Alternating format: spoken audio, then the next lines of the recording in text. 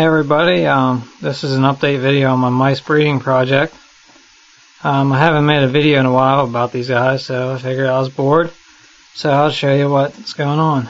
I went from 3 bins to 4. Okay, and my cat in here is thinking he's going to get a free meal, but you're not getting a mouse, Sammy. They're not for you. So, yeah, anyways,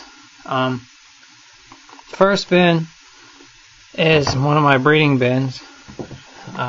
As before, I have my black male, and he only has 2 females this time, because you'll see why in a little bit. He just has 2 females in here with 1 male. Eventually I'll be getting him some more girls, but that's just for now.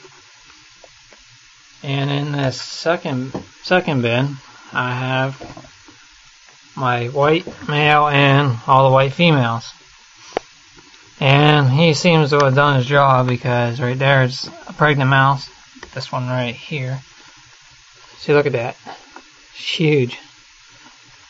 So yeah, that's going to be our second litter. And of course, it's probably the rest of these females are also probably pregnant, which I hope so, because I need pinkies for my corn snake and my new milk snake. Okay, we'll put the lids on these guys, because I don't want my cat here thinking he can get a free snack. Then we'll move on to the second tubs. And this is another reason why I said my black male isn't getting any more females. Because in here we have all the babies. Well, they were babies, but they're weaned now. I don't know how much is in here, but yeah. So here's all these guys. And they will get out if they had the chance. But that's how big they are. I don't know if you can see it, but that's about the size they are. They're what you call hoppers, I guess. Guess that's what you call them. Anyways, this is the reason why I try not to get the black male to breed too much. She gave me most of these babies. Okay, let's go to the second tub. This also has babies in it.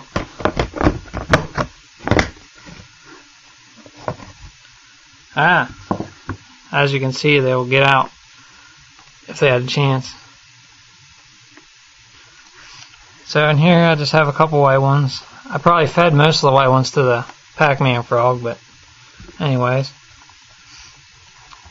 Oh, get out of there, cat. And I also have something neat. I have a mouse that was born without a tail, which I think is cool.